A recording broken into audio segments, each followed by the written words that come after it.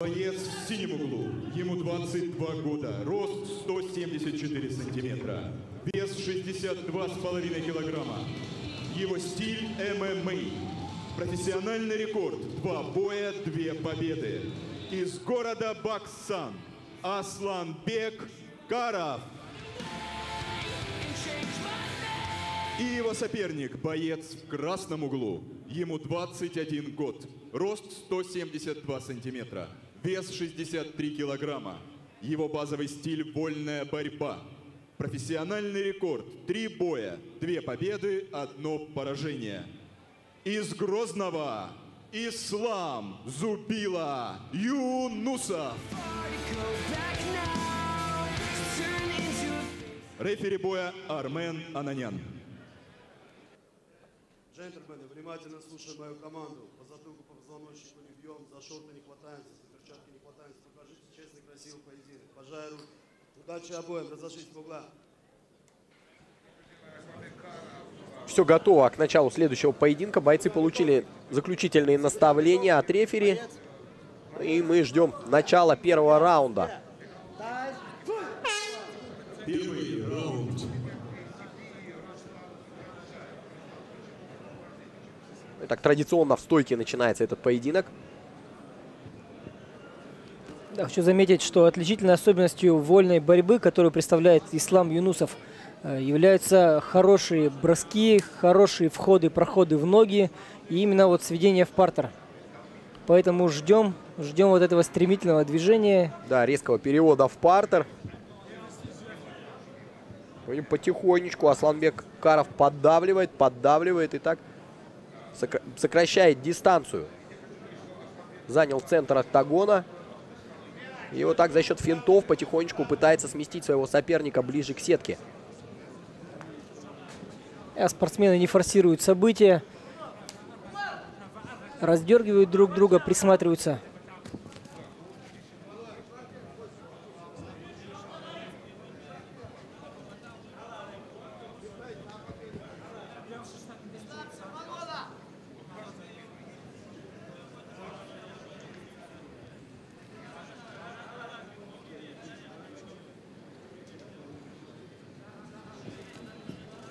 Попытка удара с развороту была от Ислама Юнусова, но успел защититься на ногах Асланбек Каров.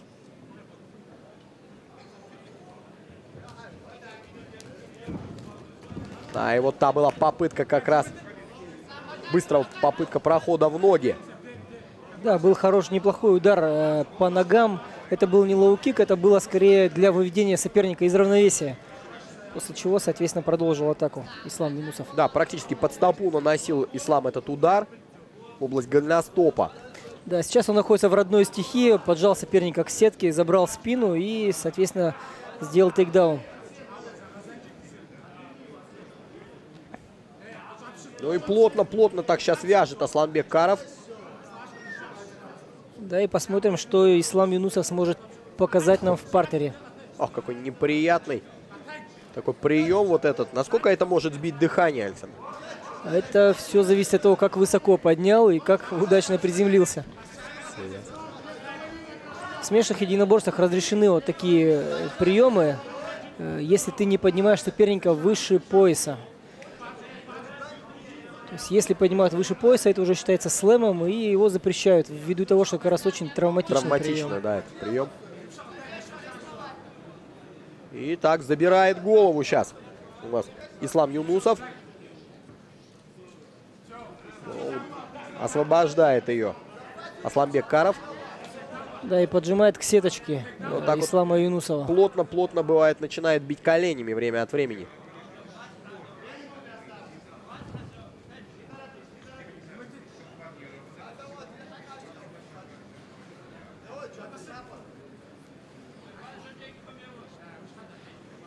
Да, Ислам поднимает ногу, защищает свой корпус. И, в принципе, это неплохое положение для вольника. Это классическая защита. И разворачивает своего соперника, он спиной к сетке, сам поджимает его уже туда. Да, и сейчас нужно вытянуть ноги и занять положение сверху. Да, и удачный перевод в партер от Ислама Юнусова.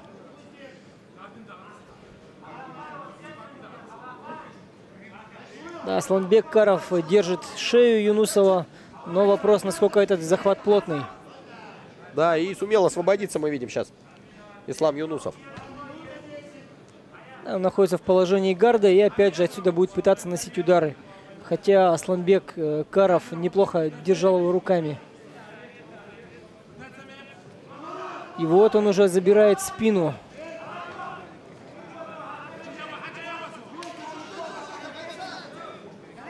«50 секунд еще остается до конца первого раунда. И попытка болевого на руку.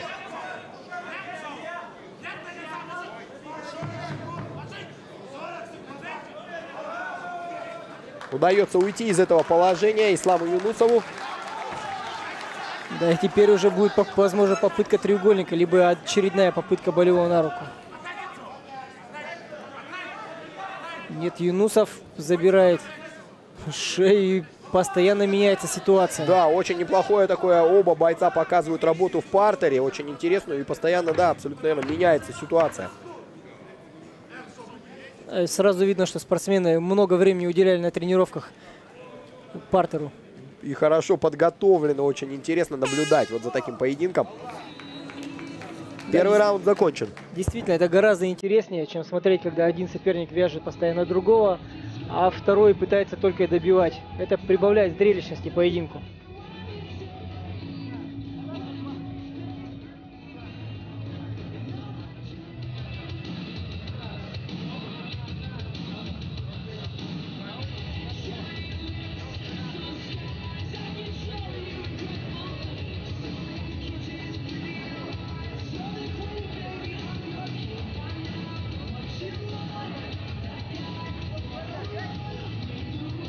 Интересно, какие рекомендации тренеры дают своим спортсменам?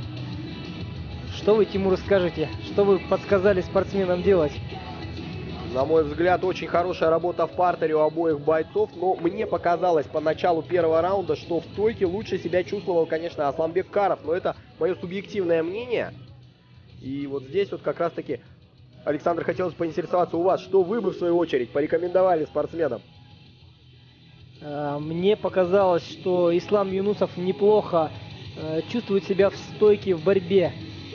То есть, возможно, это проведение бросков, тейкдаунов, которые были бы оценены также судьями, ну и потом, возможно, это реализация работы в партере. Смотрим, и у нас второй раунд.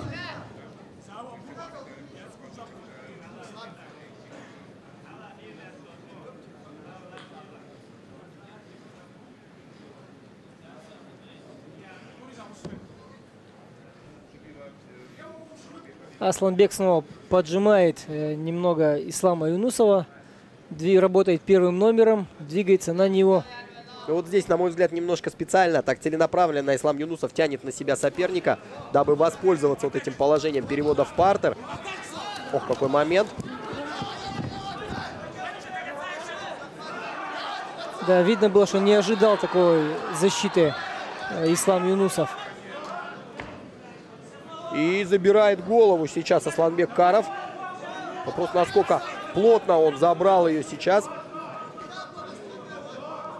Да, сейчас я бы посоветовал Исламу Юнусову забегать в сторону и оттягивать именно, да, предплечьем правой руки шею Aslanbeka Karova, что он, в принципе, и делает. Чуть-чуть растянуть, да, и ослабить вот этот захват для того, чтобы освободить голову. Вот и как раз ему это именно и удается. Да, единственное, что потерян был контроль сбоку, и положение вышло в гард.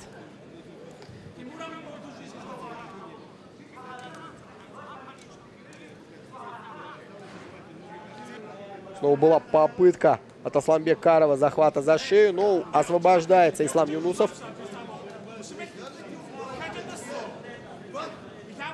Да, у нас опять классическое положение, положение гарда, верхний добивает, нижний немного вяжет. Но сам пытается носить удары, хотя такие удары, как правило, обычно ущерба не приносят. Достаточно тяжело нанести такой удар именно, да, из такого положения, снизу. мощный, плотный, акцентированный. Но вероятность того, что отвлечь соперника, она имеется немного. Именно сбить внимание, не дать ему выйти на какой-то определенный болевой или удушающий. Да, возможно, подготовить самому какое-то техническое действие.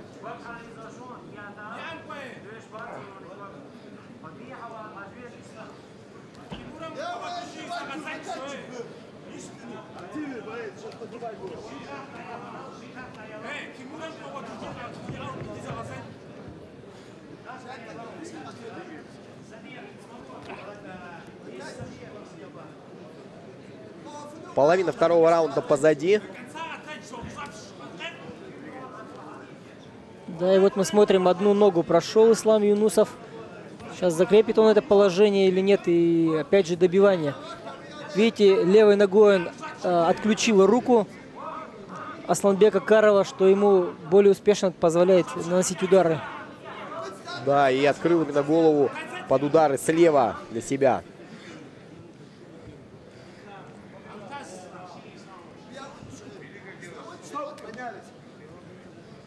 Рефери поднимает бойцов в стойку. Видимо, он посчитал, что работа недостаточно активна.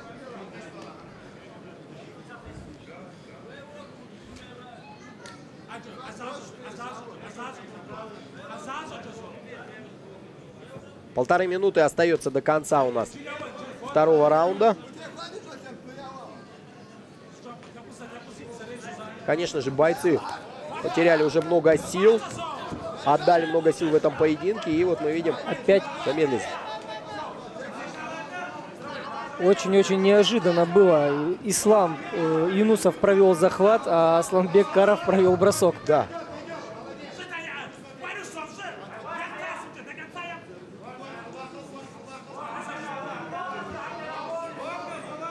Вот сейчас положение занимает Ислам Юнусов.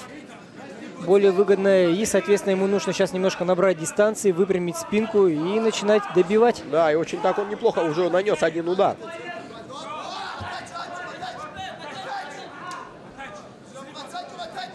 Да, Асланбек Каров мастанул, и Ислам Юнусов просто слетел с гарда. Но снова оказывается на спине. Сейчас мы видим Асланбек Каров. И сейчас за 30 секунд до конца второго раунда он пытается вязать своего соперника.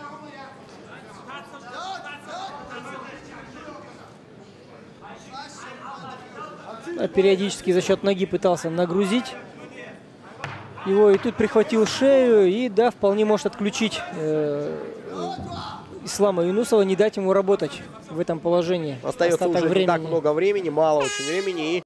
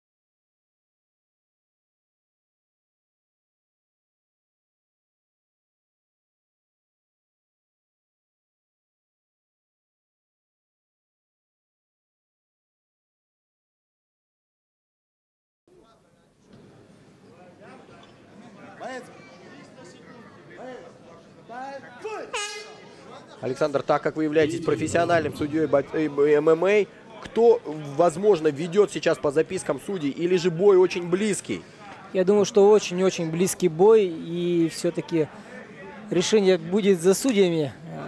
Но возможно, Ислам Юнусов больше времени находился в доминирующем положении, наносил ударов. И, возможно, есть небольшое преимущество. Но без сомнения нас ждет еще третий раунд, и все может в любую секунду измениться. Я думаю, что третий раунд именно покажет нам победителя, потому как если Асланбек Каров покажет доминирование в третьем раунде, вполне возможно, что решение судейское будет склонено в его пользу.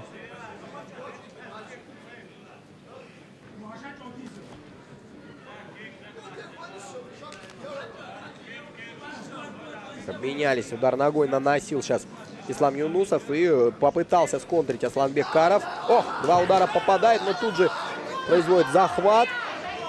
И бросок. И бросок. Да, и после этого, соответственно, контроль.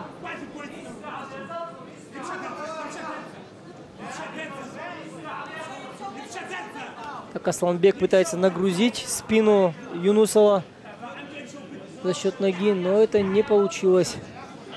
Он встает на ноги. Попытка броска, но вот тут недостаточно амплитудный был, но все равно в положении гораздо выгоднее сверху оказывается Юнусов.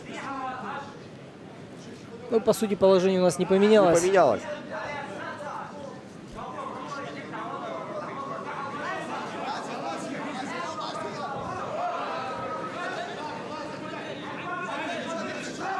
Вот Юнусов улучшил немного положение.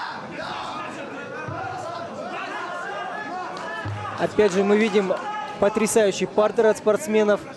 Опять постоянная смена позиций и положений. Видно, что противники чувствуют друг друга, чувствуют борьбу. И показывают нам красивую технику.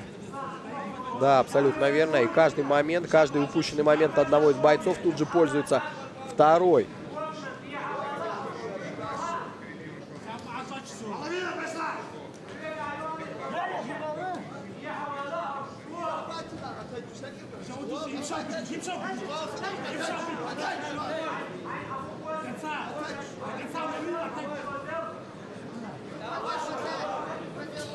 Сейчас снова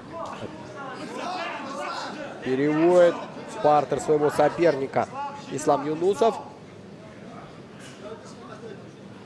Да, очередное положение открытого гарда. Я думаю, что такая красивая работа в партере, мы можем поблагодарить за это обоих спортсменов. Как правило, спортсмен снизу гард закрывает, не давая работать тому, кто сверху. Вяжет и, грубо говоря, немножко сушит, да, поединок этим, да, работу в партере. Все верно. А открытый гард позволяет работать как спортсмену снизу, так и спортсмену сверху. И поэтому поединок получается зрелищным и красивым. Да, и тут как раз-таки мы, как зрители, выигрываем вот именно в такие моменты, наслаждаясь прекрасным поединком в партере. Ну а у нас 1,5 минуты остается до конца третьего раунда.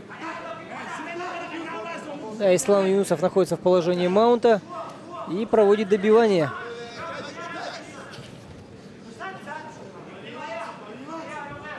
Еще раз хочу заметить, что поединок у нас на самом деле более или менее равный. И то, что сейчас у нас спортсмены покажут, это во многом скажется на решении судей. И спортсменам нужно не расслабляться, а работать до конца. Осталась всего минута. Пока предпочтение и активную работу, и эффективную работу показывает Ислам Юнусов. Да, он на протяжении практически всего раунда так доминирует, находится в таком положении атакующего бойца.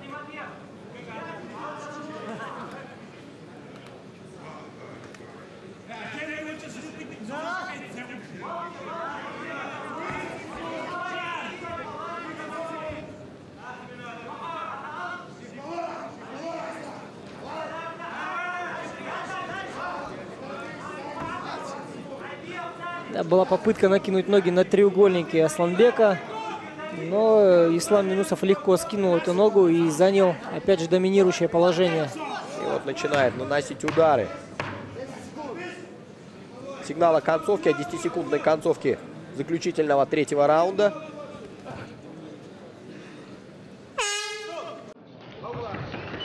И поединок закончен. Да, мы будем с вами ждать решения рефери. Но решение судейской бригады, извиняюсь.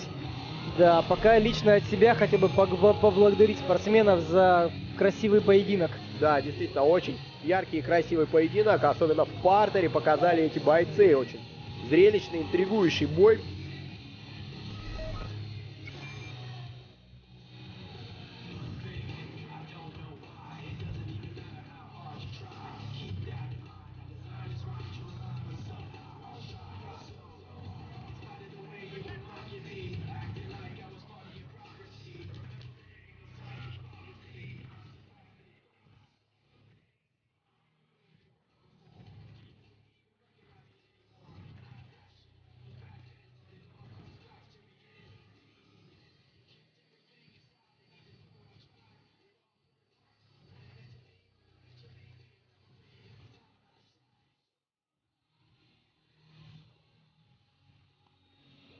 По итогам 3 раундов, единогласным решением судей, победу одержал Ислам Зубила Юнусов. Да, и в этом Город бою Грозный.